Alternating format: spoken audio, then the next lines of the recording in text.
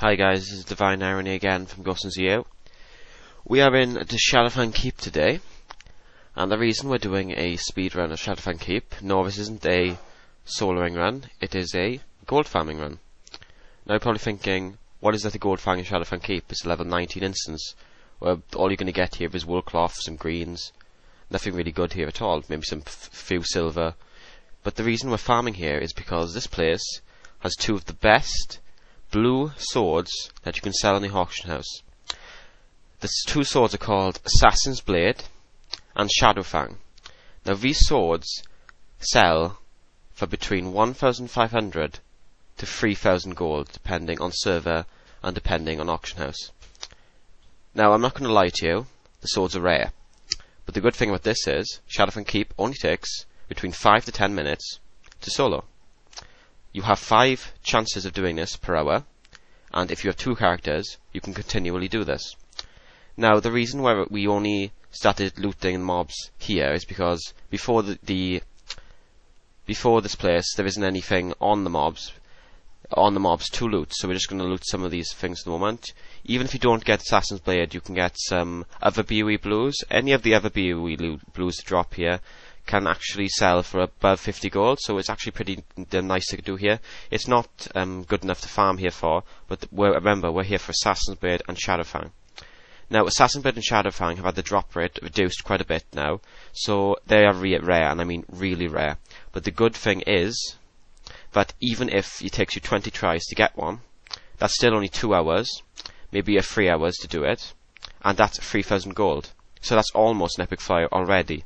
Basically, you can almost get an epic flyer just from doing Shadowfang Keep. Now, you're probably thinking, with Twinks now with patch 3.2, there isn't that many. Well, Assassin's Blade is still selling. I saw one go on the AH for 3,500 gold, so you can sell it for more than 3,000 gold. And it did sell, I know the person who sold it. Now, I'm pretty sure that one of the blades, I think it's Shadowfang, can only drop if the boss is. So, if you don't see any by the end, you're probably not going to get one. They'll probably be on one of these bosses, or just on these random foot soldiers. Now, the good thing is, even if you don't get anything, you'll actually probably get about 2 to 3 stacks of wool cloth.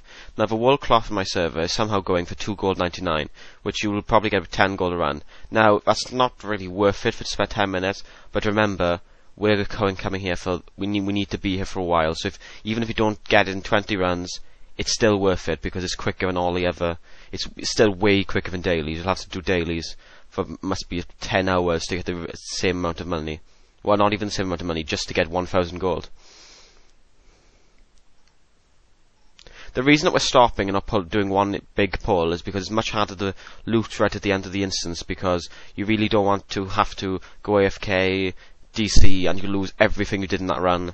So we're going to stop it for a bit every single time and just loot them. Now we're on to the end of the boss here, and unfortunately during this run we didn't get a Shadowfang. I'm just showing you basically how to do it.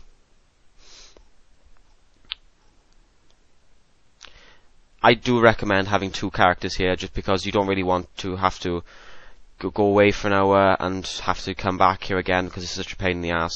It's a good idea to have 2 characters, maybe even 3 characters, because all you need is level 40 at least, just to solo this place. Some of the tape skipped there for a bit, I don't understand why.